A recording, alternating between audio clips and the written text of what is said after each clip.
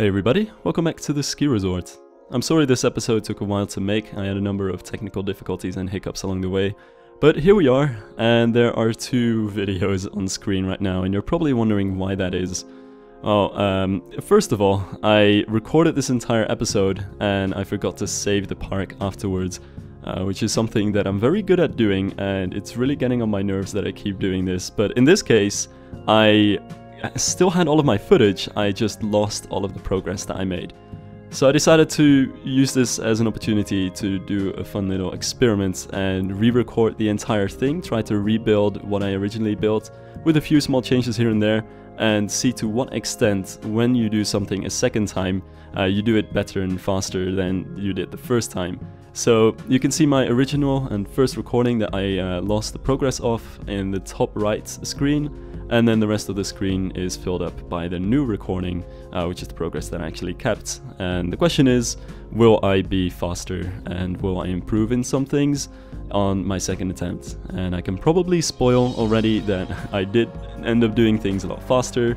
I did decide not to do more, so at some point during the video we'll switch back to the old recording, and that's when you'll notice just how much faster I was able to do stuff the second time around. Anyway, onto what I'm actually doing in this video. The bulk of this episode is made up of me making an artificial lake, as you can see here. I'm already quite a bit further ahead in my second recording than in my first one.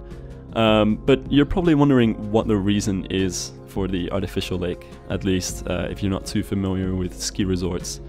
So in the first and second episode I installed snow lances everywhere, which are these metal poles with the orange bags at the bottom, which create artificial snow. Now the thing is, the way that these things work is very complicated and I can't really explain it exactly, but they need compressed air and a water supply, and they shoot it into the air in such a way that by the time these particles fall down, they'll have accumulated into snow particles. And again, I don't know exactly how this process works.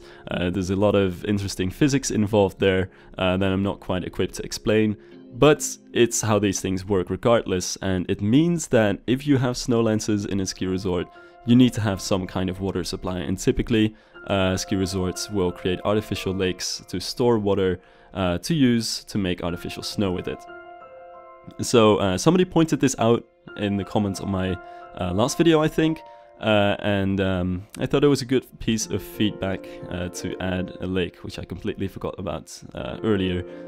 So thanks for that comment, by the way, and thanks for the comments in general. They've been really nice, and I've got a lot of good feedback and lots of great tips, and I'll definitely come back to some of that feedback later in this episode and in future episodes as well. Anyway, as you can see, by now I've made quite a bit more progress on my second attempt than my first one, and the lake is already finished on that one, and I still need to finish some of the things around the lake on my first attempt. I also changed a few things. I put that fence around the lake border itself on the new attempt, because on the old one it was way too far away from the lake. I was figuring that there would be a path between the fence and the lake, but in hindsight, that's kind of a slipping hazard. So I didn't want people to slip into the lake, and slipping down the side of the hillside wouldn't really be as dangerous. So I put the fence around the lake, as it probably should have been all along. I also changed the look of the lake overall. As you can see on the new attempt, I have very clean-cut concrete borders, whereas on the old one the snow was kind of overhanging into the lake, which looked like a thicker pack of snow than I think there should really be in the park, and overall it just didn't look quite as clean as the new attempt, so I think that's a slight improvement as well. I also put lights around the old lake, but in hindsight this lake is really just here for functional reasons. There's no reason for a fancy walkway. Maybe in the summer you'll often find that these lakes are being used for some kind of recreational activities in the summer, which is pretty cool. I might add that at some later stage, but for now it's really just functional, and that's what I'm focusing on. I'm also building this small wooden shed for no actual reason other than it just looked nice, and I wanted to try adding something to at least have an extra building in here and not just have everything be trees. But obviously I'm gonna have to add some more buildings in the future as well. I got some recommendations for an après-ski bar, which I think is very important, one of those round pavilions they're too iconic not to include. Or some kind of restaurants, or in general some buildings at the bottom of the valley to make a little small village to some extent. Anyway, I actually wanted to also talk in this episode a bit more about artificial snowmaking and how it works, as I'm still working on this lake here, because I think it's a really interesting topic. Especially because it's become more and more important in the last few decades. Really the reason why I decided to add artificial snow into this ski resort is because, at least here in northwestern Europe, a ski resort just doesn't look realistic without these, especially on a low elevation, which, judging by the size and shape of these mountains, this resort would definitely be. It's become increasingly necessary in the last couple of decades due to climate change.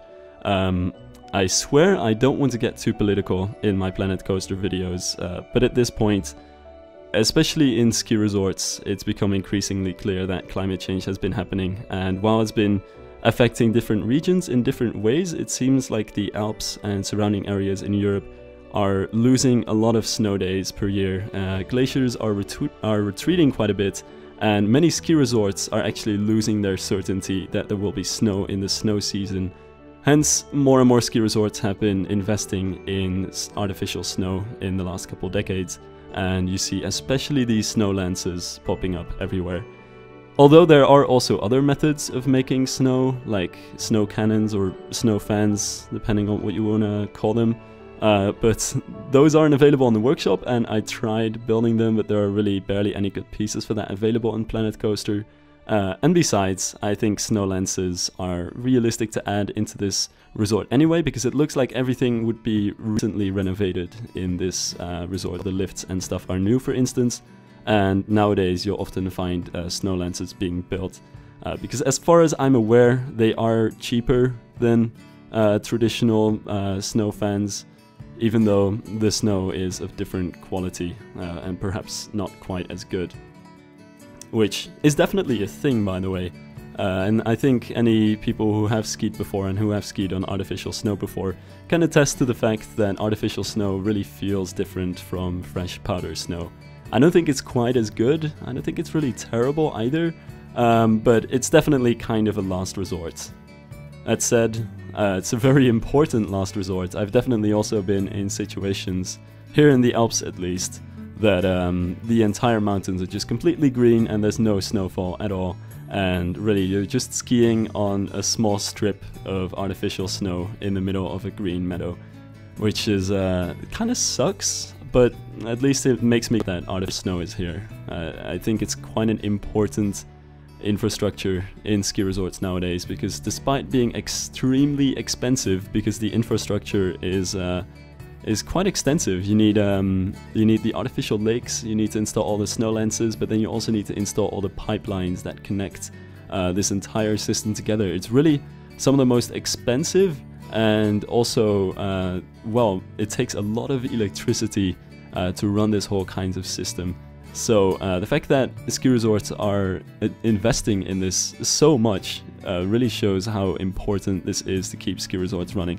Even if it's not to provide all of their snow, which is usually hopefully not the case, it at least provides certainty that if you're booking a ski trip in advance, and this might be a couple of months in advance and it's very expensive, you at least want to have certainty that you'll be able to ski.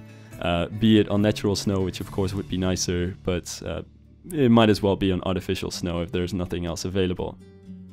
So yeah, altogether, it's quite important. For this episode, I actually decided to read a bunch of articles. I guess I'll link that down in the description. It's not really a citation or anything, but just if you're interested in the topic. There's a bunch of interesting information about it. There are even some people who are arguing that despite the fact that artificial snow takes a lot of electricity, it also might curb some albedo effects, and in that sense curb effects of emissions, but I'm not entirely sure to what extent that is really true. But it's definitely very much true that climate change is posing a threat to the skiing industry here in northwestern Europe and in central Europe, and that as such the industry has been reacting to that in a lot of different ways.